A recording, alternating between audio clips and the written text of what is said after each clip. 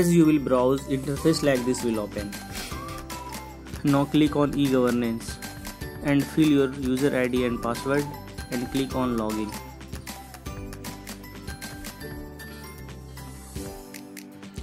Now go under Seafarer section and click on DC endorsement.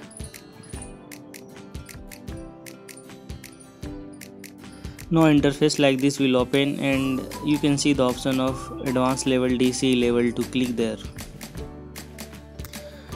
Now you have to fill your personal details, most of which will be already filled from your Windows profile. After then you have to fill application details, then click on continue. Now fill your postal address and click on continue. Now you have to fill the modular course detail. If you are applying for advanced DC oil, then you will have to fill about TASCO. Now you have to fill sea service details like name of the vessel, port of registry and the rank you have sailed. As you will click continue, your application number will be generated. Now you will have to pay your application fee. Now go on right side corner and click on home. As you will click there, initial interface will open again. So again click on DC endorsement and radio GMSS operator.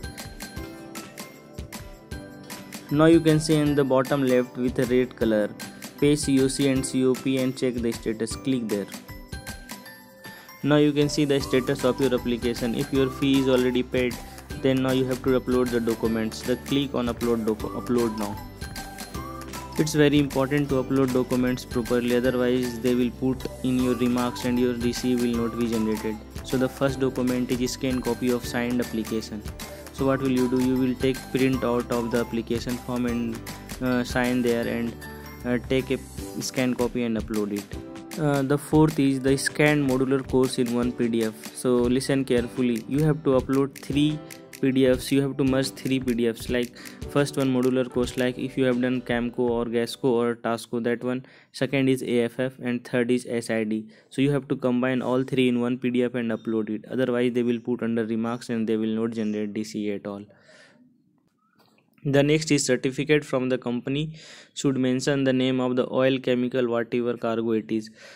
If you don't have the letter, ask the company, they will provide you for sure. The sixth document is the scanned copy of basic DC endorsement that you have already done. And the last one is self-attested copy of CDC booked pages showing the relevant sea service. So you will have to take the print off of that and sign it there and again scan it and upload. Once you have uploaded all the files successfully, now scroll down and click on upload files.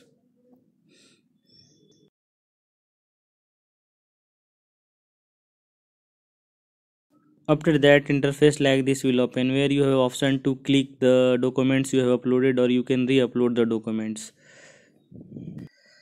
When you will check the status after 1 or 2 days, you will see under remarks whether it is approved or not. If it is not approved, they will write the reason for that and you will have to rectify it and again they will approve it. If once it is approved, they will dispatch it and the speed post consignment number will be found in the remarks and you can track it. And always remember, you will not be able to download this document through online mode. And you will get the physical copy within a week once it gets dispatched through speed post only. So wait for that. And that's how I got my certificate. Thank you very much for watching this video.